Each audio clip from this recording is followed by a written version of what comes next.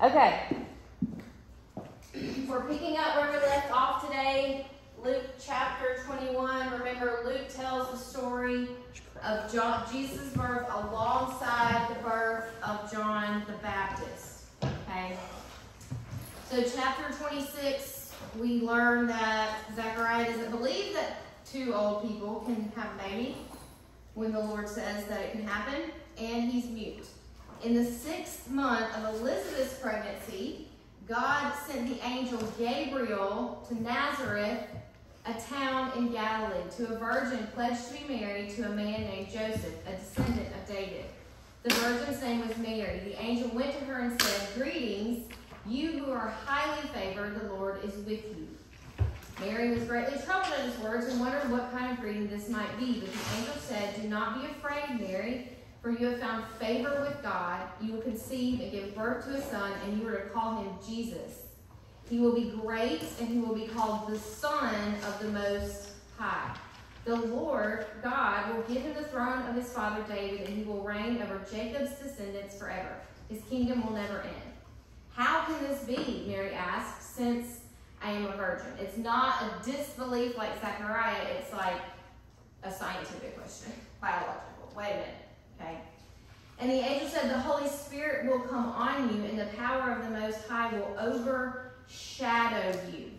Okay. The language used here is very similar to the Greek translation of in Genesis when the Holy Spirit is hovering over the waters of creation. God's Spirit is creating something brand new, just like God's Spirit was creating something brand new in Genesis chapter 1.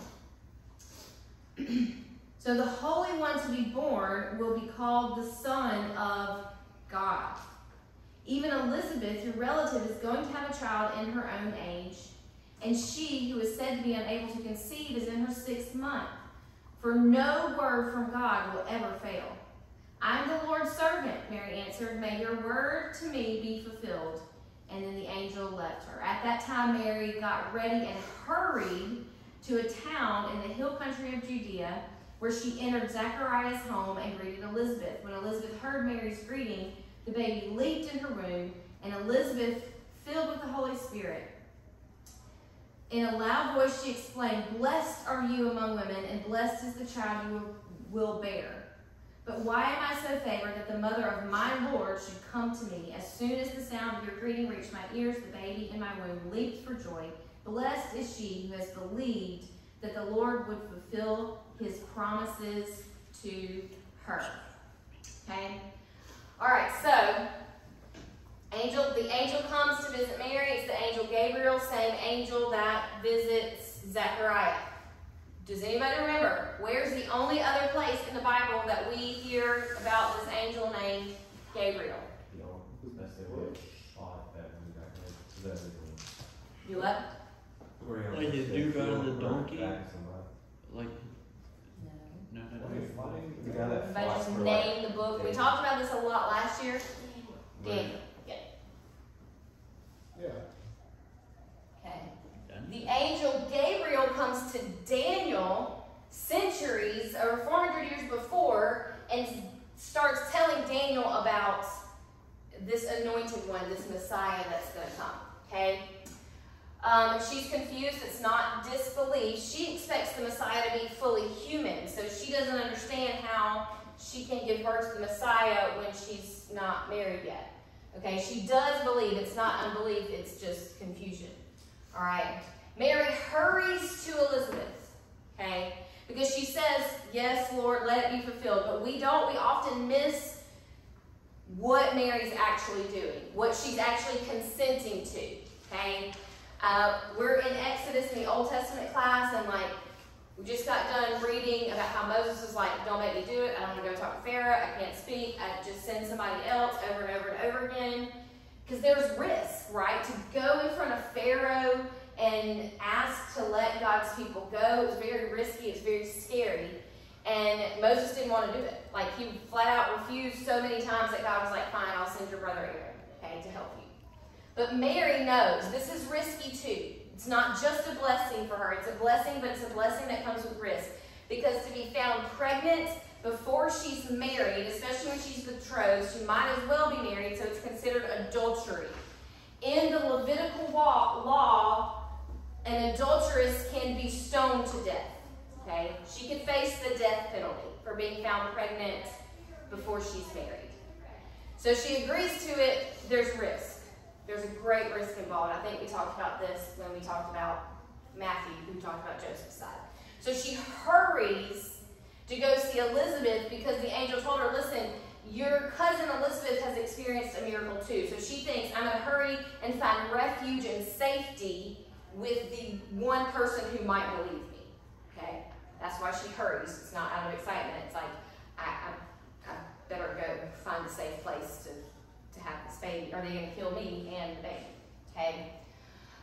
She's greeted by Elizabeth with joy, and Elizabeth and the baby in her room greet her with joy. So it's the opposite reaction that the rest of the world would have to Mary. The rest of the world is going to be angry and, possibly threaten to kill her, and Elizabeth's reaction is joy, welcoming her. Even the baby in her womb leaps with joy. Because remember, Luke is writing to parallel, to link Jesus and John the Baptist. They're linked together, they're distinct, but linked, okay? In the rest of the chapter, Elizabeth has her baby, John the Baptist is born, and all the family's arguing. Elizabeth says his name is John. The family's like, that's a stupid name. Don't name him John. Nobody in your family's named John. And Zechariah, remember, he can't talk, but he writes on the tablet, his name is John. His name is John. And then Zechariah is able to speak again. Okay? All right. Luke chapter 2.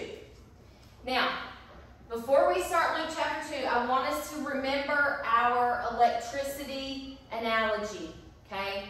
So remember, if you pick up a book off the shelf in the library that's written in 21st century America, that book might talk about house as the setting, and the character they might write, hey, the character came in and turned on the lights. But they're not going to say, they're not going to stop and explain to you what lights are. They're not going to stop and explain to you that there's wires that go behind the wall that link to the magic bulbs, right, that light up the room. Because you already know when someone says turn on the lights, it's in the background of your mind what happens. You don't need electricity explained to you in 21st century America. This is where we are. Okay, sorry, it's hot in there out of the door. This is where we are with the birth story of Jesus. Okay? He's just throwing out phrases. They turned on the lights. There's background information that everybody else has and knows, but that we don't because we don't live in first century Israel. All right, the first thing I want to do is look at this TV. Is it on? I know it's not hooked up, but is it on? It just turned off. Now it's on. Yeah.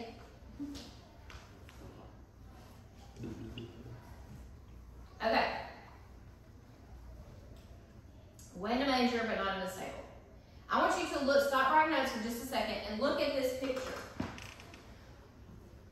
Somebody, I just need like one volunteer, tell me where you think this picture is and what you think it's a scene. It's a famous scene, two famous people. It's like Who do you think it is? back in like history. Okay, Queen Elizabeth. And What country do you think this England. is? England. Okay. And Desert. no, That's maybe like. from somewhere. Okay. This is a painting that was painted in those time periods, medieval, Renaissance-ish time period. This is Joseph Are you kidding me? in Egypt That's what I thought. marrying his Egyptian wife. That looks like Queen Elizabeth I. What are you talking about? She got a big Okay. forehead right there and like This that. is Oh, that's Joseph. big forehead. This is the painting. The artist who painted this read the story of Joseph in the Bible, okay, and said, I want to paint Joseph and his Egyptian wife. This artist has never been to Israel. This artist has never been to Egypt. This artist does not have a class on history and culture and all that stuff. When this person, this artist, the Bible, the images that come in their mind are images that they are familiar with. This is their context. This is their world, okay? This is what, when they read that story of Joseph, this is what pops into their mind. Because this is what human beings do. If we don't have the original cultural context, we're going to fill it in with what we know. There's nothing else we can do, right? Our brains don't just pop up with stuff we've never seen or heard of before. We had this trouble all the time with our people in Haywood, stuff we had to explain that they had no context for, no categories for. All right? For one of my language tests, I had to describe getting my driver's license to two women who've never seen a car. They've seen a plane, they've seen a helicopter, never seen a car. Okay? So it's a whole thing. All right? So this is what we do. When we read the story of Jesus' birth, we fill in with context that we know and recognize and understand. Does everybody understand? Like, that's normal. There's nothing wrong with it. It's not simple. It's not incorrect. It's the normal human thing to do. Okay, so let's read the birth story of Jesus. In those days, Caesar Augustus issued a decree that a census should be taken of the entire Roman world. Remember, Caesar is king. They have to do what he says. This was the first census that took place while Quirinius is governor of Syria, and everyone went to their own town to register. So Joseph also went up from the town of Nazareth to Galilee, to Judea and Bethlehem. Remember, they're two different states. Galilee is like Tennessee, Judea is like Mississippi. Okay? He had to go to the town of Bethlehem because he was a descendant. He was in the line of David. David's from Bethlehem. He went there to register with Mary, who was pledged to be married to him and was expecting a child. While they were there, the time came for the baby to be born. And she gave birth to her firstborn, a son. She wrapped him in cloths, and she placed him in a manger because there was no guest room available for them. This updated NIV version puts guest room. Most of us know the story as what? Because there was no room in the what? In. Okay? For centuries, that word gets translated in. Okay? But the word does not mean in. The word means guest room. Okay? Guest room. There's two different Greek words used here for this. Okay? There's no room for them in the guest room. The word that they write right there is kataluma. It means a guest room attached to someone's house. Okay, first century houses had one family room, living room. If you had enough money, you had a guest room. And even if you didn't have enough money, you did everything you could to build a guest room. Because remember last year how much we talked about hospitality. Hospitality is king, is key in Jewish culture. Okay, so if you want to offer hospitality, people are traveling through. There's not a lot of inns. There's not a lot of that kind of thing. Someone travels through, you need a place to stay. To not offer someone a place to stay in your home is extremely shameful. Extremely shameful. And it's an honor-shame culture. So everything is run by, I can't bring shame upon myself or my family. If I don't offer a family member a place to stay, that is incredibly shameful on you and your family, okay? All right, now, this kataluma word is translated as upper room, because that's what it is, in the Last Supper in Luke 22. So why they chose to translate it as in for centuries, I have no idea. And my best guess, and what most people assume, is because of the manger. Because everybody, the Western world, gets caught up because of the word manger. Okay? All right, so let's look at a first century house. Did it change? Mm-hmm. Okay, so in a first century house, this is just like I'll show you what, the better drawing This is like a blueprint, okay? It doesn't work on a TV.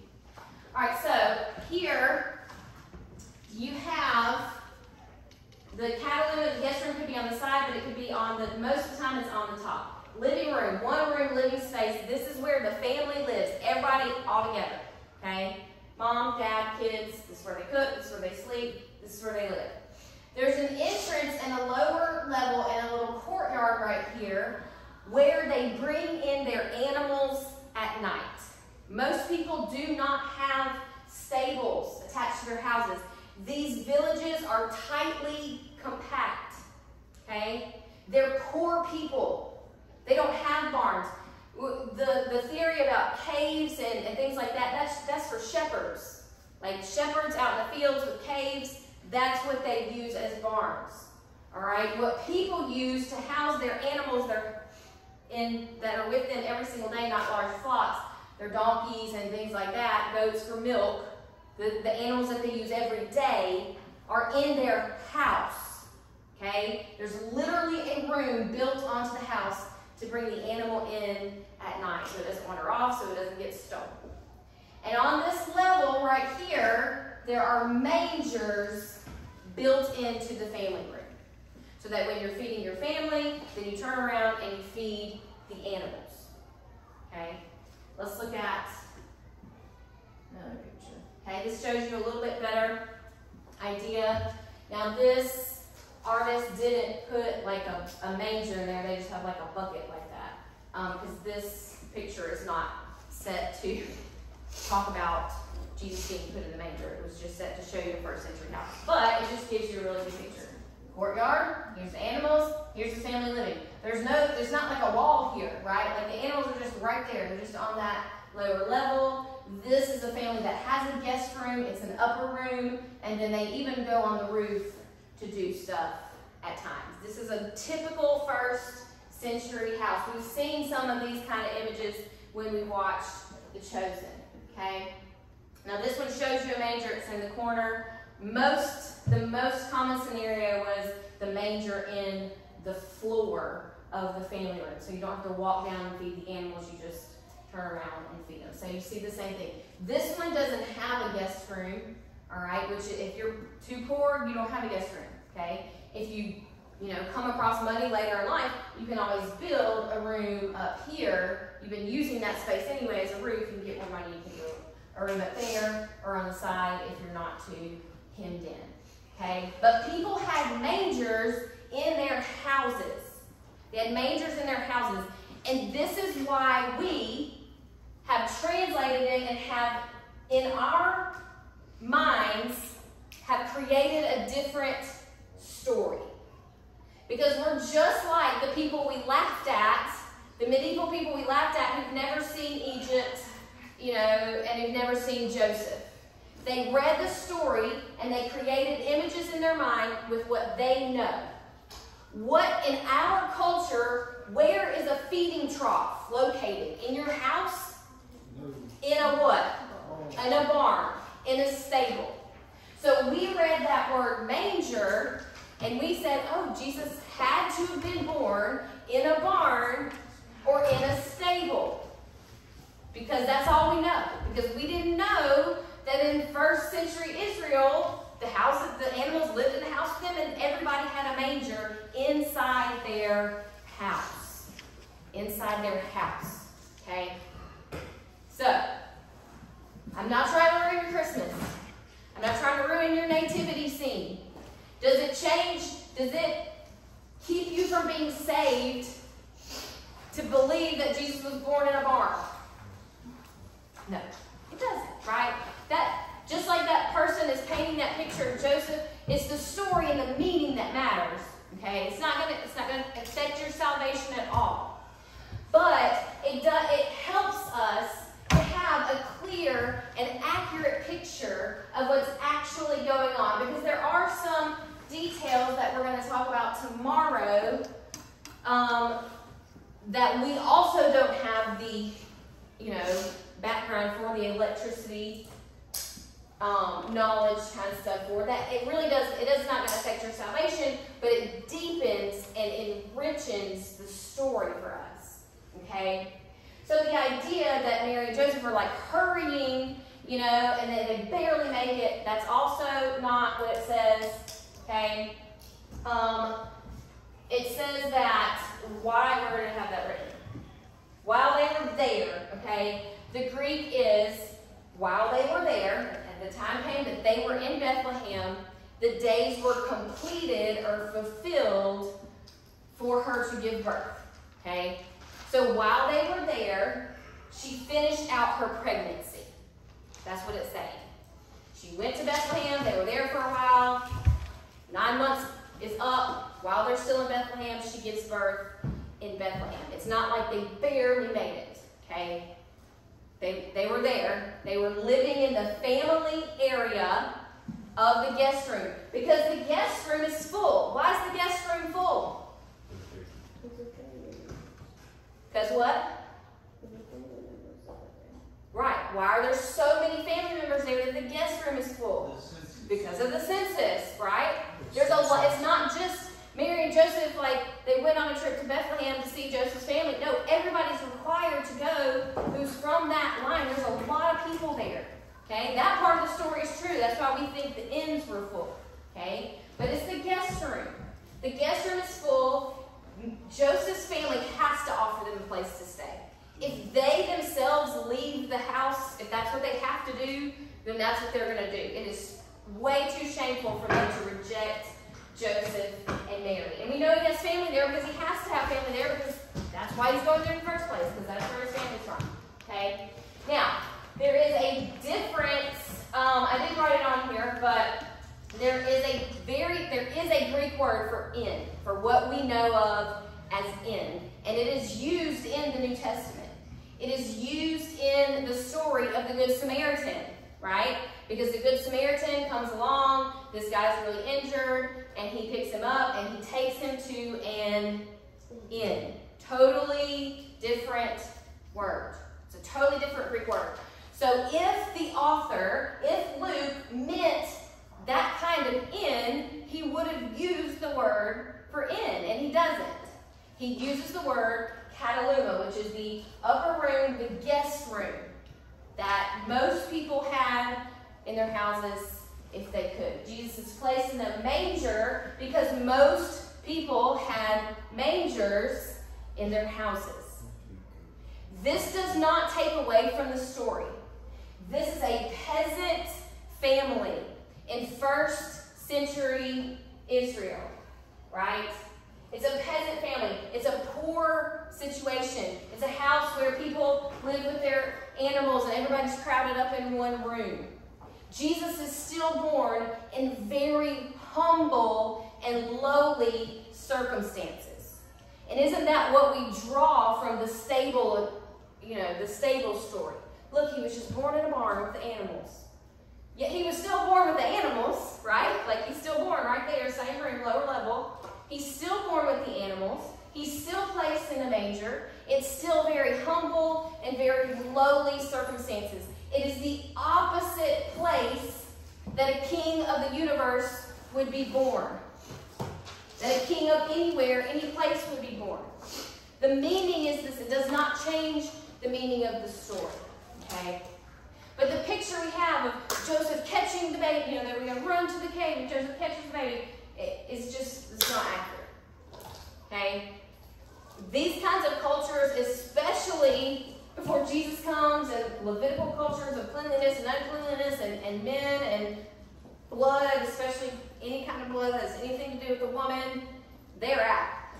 They clear all the men, the most likely pictures, they clear all the men, the midwives come, and they help Mary give birth to the baby. Okay? Now, whose family are they with? Joseph's family. So the idea, Mary's not alone. She has, the midwives are there. Okay, that makes sense. But she's not with her family. She's not with the midwives that she would know from her village. She's not with her mother or her sisters if she had them. Okay? So there's still that element for Mary that it's like, I'm away from my home, I'm away from my family. All of these things, these ideas that we draw from the barn, still apply to a lowly peasant's home in 1st century Israel. okay? But we had just painted it. We read the word manger, and we were like, where are mangers? Mangers are barns. Jesus had been born in a barn or a stable. And that's what we did. We just filled it in. We colored in the lines with what we know, okay? And that's okay. It's not sinful. It's not wrong. But it's really, really helpful to have the accurate picture and the accurate context.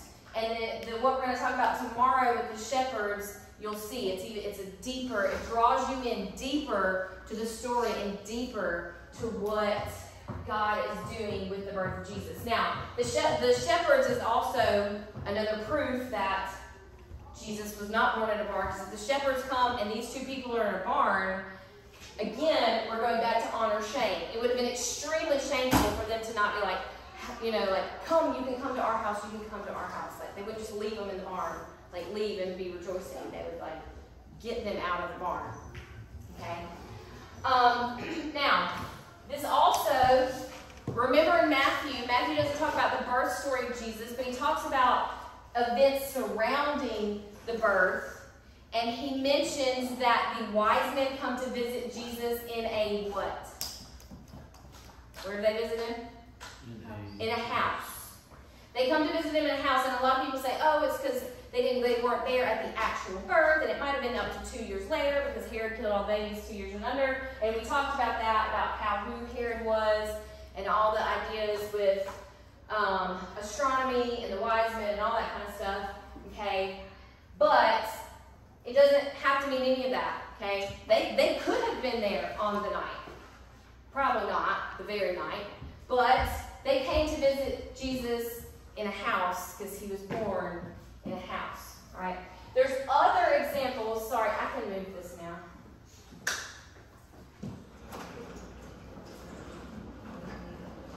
Is that better? So use me? I can actually see the. Okay. All right. There's other examples for animals in the house in the Bible. Old Testament, Judges. Y'all remember from last year the story of Jephthah? He's this like crazy hill thug guy who becomes a judge in Israel, and he fights and defeats some people who were oppressing the Israelites because of their sin and rebellion against God. And he says, he's so happy that the Lord has helped him in his victory. He says, the first thing that comes out of my house when I come home, I'm going to sacrifice to the Lord. Okay? And we might think, well, maybe he wants to sacrifice a human. Does anybody remember the story? Who comes out of the house first? Say it, Lucy. Huh? Who? His daughter. This is in the book of Judges. His daughter comes out of the house first, and he doesn't expect that. He rips his clothes. He's mourning. Okay? And he's like, I made this vow to the Lord. I guess I got to sacrifice to her. Now, that story, people take that story out of context all the time. But that story is a tragedy because Jephthah does not know the Lord, and he does not know the law of the Lord to know that the Lord does not want child sacrifice. And if you have made this vow, there's actually Levitical rules for how you dedicate a child or give a child to the Lord. And there's payment you can do. They actually had to make payments and sacrifices for all the firstborn in Israel because they were all spared in the Exodus. It was a symbolic worship and sacrifice. Okay? So the tragedy there is that, okay, Jephthah, you want to worship the Lord, but you don't know his word. You don't know his word. And you're going to do this horrible thing because you don't know God. All right? Then, also in Luke, okay, Jesus is going to heal a woman on the Sabbath. We're going to talk about this later. Jesus is going to heal a woman on the Sabbath. And the actual words he uses in that story when he heals her is he says, woman, you are freed, which is untied in Greek. Come on, stop. Which is untied. Woman, you are untied. And then Luke, remember, he's a literary artist, literary master. He answers the Pharisees. The Pharisees come and they're like, you can't heal on the Sabbath, right? He says, woman, you are untied. They're like, you can't do that on the Sabbath.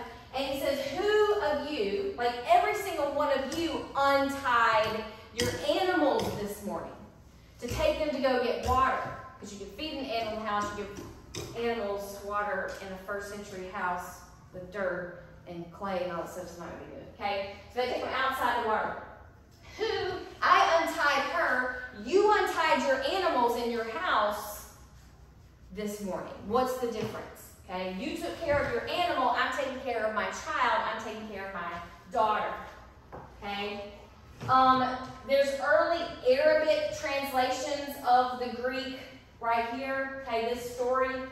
So these when I say early, I mean like some of the very first translations from the Greek, okay? English wasn't the first translation from the Greek. Lots of people began translating the Bible in their languages, and Arabic was one of the first because there was lots and lots of people speaking Greek. They also speak Arabic, not Aramaic. Remember, this is the Middle East, okay? So they're speaking Arabic, and they're Arabic Christians. They want it in their language, and this is the Middle East. Like, they live there. They live in this culture. There's probably still some of these houses around, okay? Because it's a couple centuries, but not too far removed from Jesus. And the way they translate this story is they say, Jesus said, you untied your animals from the house. Because they have the electricity in the back. They know, everybody, in the morning, first thing you do is you go untie your animals from the house, and you take them out and you water them. Okay? That's what they do. They lived in that culture. They lived in that context. And the same thing from this story, for sure, walking to a stable would be unthinkable on the Sabbath. So the Pharisees leaving their house and walking to a stable to untie their animals, they wouldn't do it. They could only take so many steps on the Sabbath. So we have other support in the Bible for this. We have the historical, we have evidence, we have the archaeology, okay? We have all that now. In early translations, we didn't have all that. And it's okay. It's not simple, it's not wrong, but now that we do know, right, like, let's tell the story accurately. Now that we have all this information, then let's tell the story accurately. It doesn't change the meaning of the story. It doesn't change the fact that Jesus was born in lowly, humble circumstances, accessible to all people, okay? But it's just a picture of why context matters, right? Like what we do naturally, what our brains naturally do, filling in the lines when we don't have the categories or the information that the original readers and writers had when they were writing. Okay. Sorry if I've ruined your nativity. You can still put it up. It's fine.